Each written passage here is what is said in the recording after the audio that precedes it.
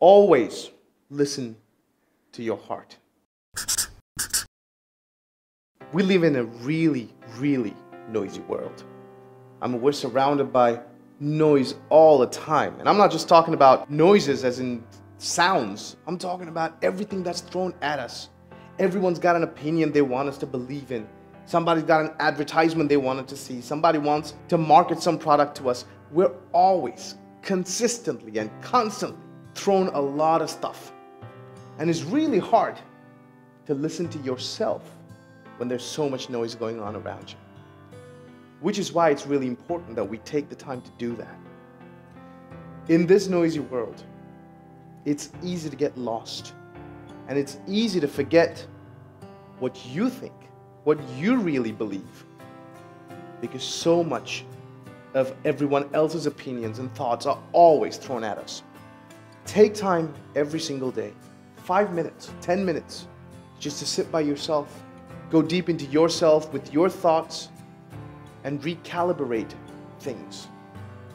You see, even the Buddha, when he was seeking enlightenment, went out. He left his palace, left his wife, and left his child in search of the truth. He went out and he tried all kinds of things. But he only found true enlightenment when he stopped searching outside and started searching within. Neil deGrasse Tyson said something profound. We are made of the stuff that stars are made of. We have the same structure, the same atoms inside of us that are in the stars.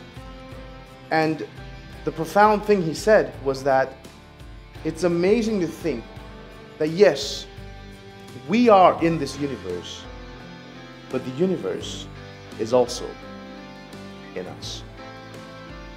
Take time to be alone, to go inside, to dig deep into your own heart, to listen to yourself.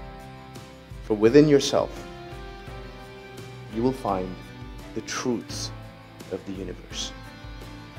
You will find yourself.